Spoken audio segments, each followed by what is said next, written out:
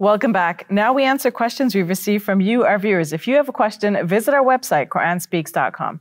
Dr. Shabir, the question is it wrong to cheat on an exam? Where I live, this is very common. Most students do it.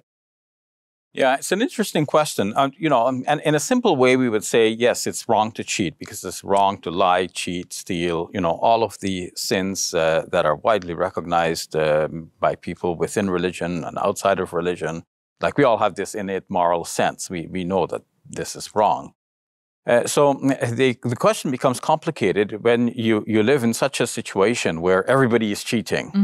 And the whole point of the exam is to test like who is better than the other.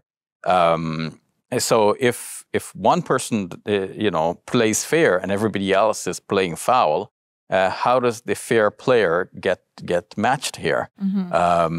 It may look like the others are better, scoring better because of the cheating. So that means the system has to be fixed, but it's still wrong to cheat. But how to fix that system, that is a bigger problem, and I think that needs to be addressed. If the system is unfair, then this is a major problem, and I don't see any way of ethically getting around it by just simply cheating yourself, because that just leaves you with guilt and the feeling of unworthiness even after you've scored that you're well. Engaging in wrong. Yes. Yeah, exactly.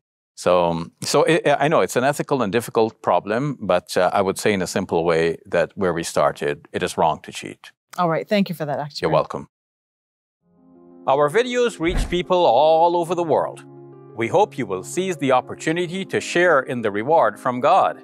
Please support us today.